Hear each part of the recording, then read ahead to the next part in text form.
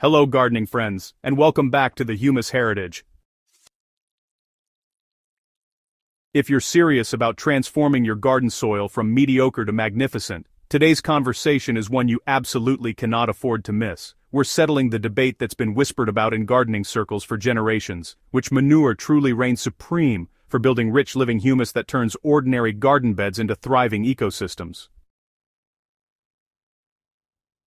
The Great Manure Debate. Why this battle matters to your garden. Picture two gardens side by side.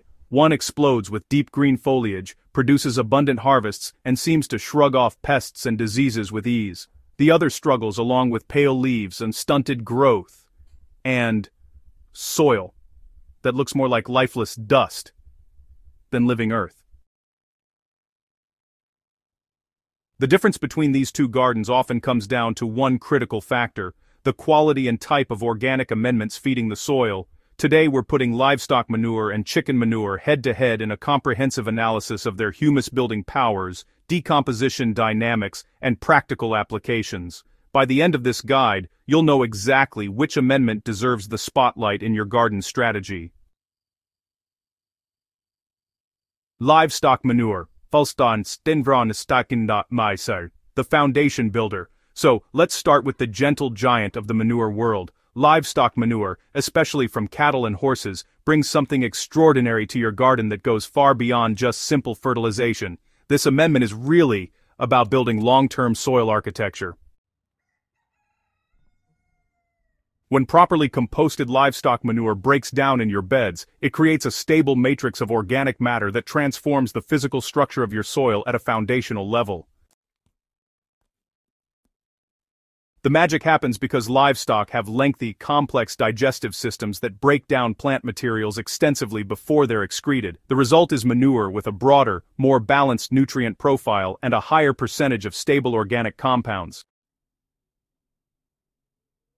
These materials decompose slowly and steadily, releasing nutrients over extended periods while simultaneously improving soil aeration, water retention, and aggregate stability.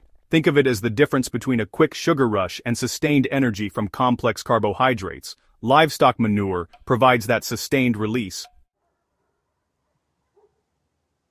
The composting process for livestock manure requires patience, but, it really rewards you handsomely. Fresh manure mixed with its bedding materials needs to be piled to adequate dimensions, roughly 4 to 6 feet high and 3 to 5 feet wide, to generate sufficient heat for proper decomposition. Regular turning, about weekly, distributes heat and oxygen throughout the pile while, honestly, moisture levels should remain at that perfect damp sponge consistency. So, the entire process from fresh collection to finished, dark, crumbly compost takes several months of active composting, followed by an additional curing period of about 2 to 6 months. This extended timeline, allows for pathogen elimination, weed seed destruction, and the complete mellowing of ammonia levels that could otherwise harm tender plant roots. Now let's talk about the powerhouse that is chicken manure. If livestock manure is the marathon runner building endurance, chicken manure is the sprinter delivering explosive performance. The difference, honestly, traces back to avian biology. Chickens possess remarkably short, efficient digestive tracts that concentrate nutrients rather than breaking them down extensively.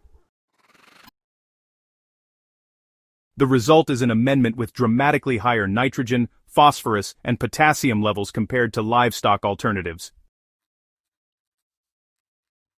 This concentration means chicken manure acts as a biological accelerant in your garden ecosystem. When properly composted chicken manure enters your soil, it immediately stimulates explosive microbial activity. Beneficial bacteria and fungi multiply rapidly, breaking down organic matter at accelerated rates and releasing nutrients in forms plants can absorb almost immediately.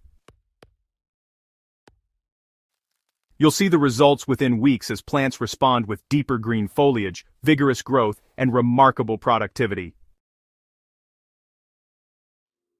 However, this power demands respect and proper handling. Fresh chicken manure is genuinely hot with ammonia levels and nutrient concentrations that can chemically burn plant roots and foliage on contact. The composting process for chicken manure is therefore non-negotiable. You must mix the nitrogen-rich manure with substantial carbon materials like dry leaves, straw, or wood shavings to achieve a balanced carbon-to-nitrogen ratio around 25:1.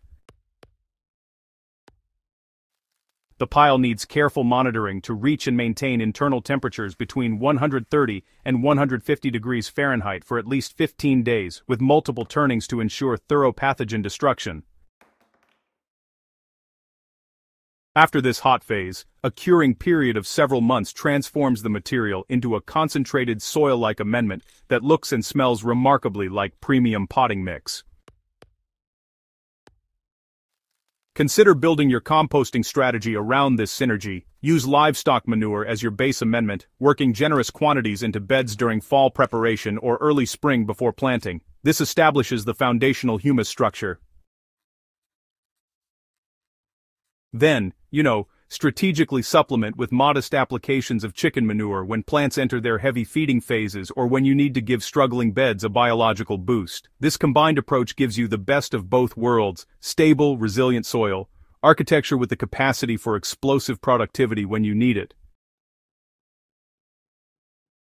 The true mastery comes from, understanding your specific garden's needs and adjusting your amendments accordingly. New beds breaking ground and poor soil benefit enormously from livestock manure's structural improvements. Established beds with healthy soil structure but declining fertility respond beautifully to chicken manure's nutrient density. Heavy feeders like tomatoes, peppers, and brassicas really thrive with chicken manure's nitrogen punch, while root crops and perennials often, perform better with livestock manure's gentler, sustained release. Start experimenting with both, and honestly, just observe how your plants and soil respond. Adjust your approach based on real results rather than sticking to dogma. If this guide has opened your eyes to the nuanced world of soil amendments, make sure you subscribe to the Humus Heritage channel so you never miss our upcoming deep dives into composting techniques, soil biology, and organic gardening strategies that actually work. Share this guide with fellow gardeners who are ready to move beyond basic fertilization and truly master the art of building living soil. Your garden's transformation starts today.